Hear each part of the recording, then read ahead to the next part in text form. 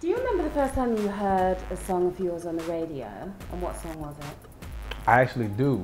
I was actually in the radio station the first time any song has ever been played of mine on the radio. It was a song called Cloud 9, and it was the very first. It was the title track off of the very first mixtape that I released as B.o.B. And Greg Street at V103 in Atlanta played it, I believe, 9 times.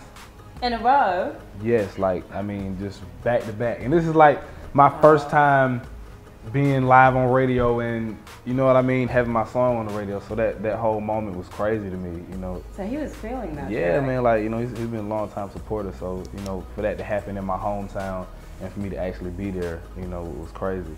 Did that kind of have an impact? Like, did you get calls from your friends and people that you know saying, yeah, you know, I heard the song on the radio. I went to school with that guy. Yeah. But, and, you know, especially for it to be my first mixtape, you know, and it's funny because that was the, you know, the starting point was Cloud 9, and now we're on Strange Clouds. Do you remember the first song that you ever wrote?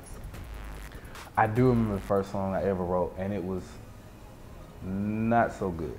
Why not? I mean, I'm just glad I'm the only one who can hear it and nobody else can.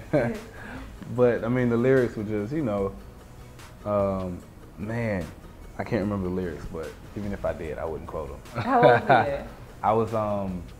I was in the 3rd grade when I wrote my first song. And I was actually like making skits on the tape that I was recording these songs on. But like, it was straight up like I would put a blank tape into a tape recorder, go in the bathroom, and then play a song that already had lyrics on it and rap and rap the lyrics I wrote over the song. You know, and then you know, you had to like time it up perfectly so that you go to the next song. It was crazy.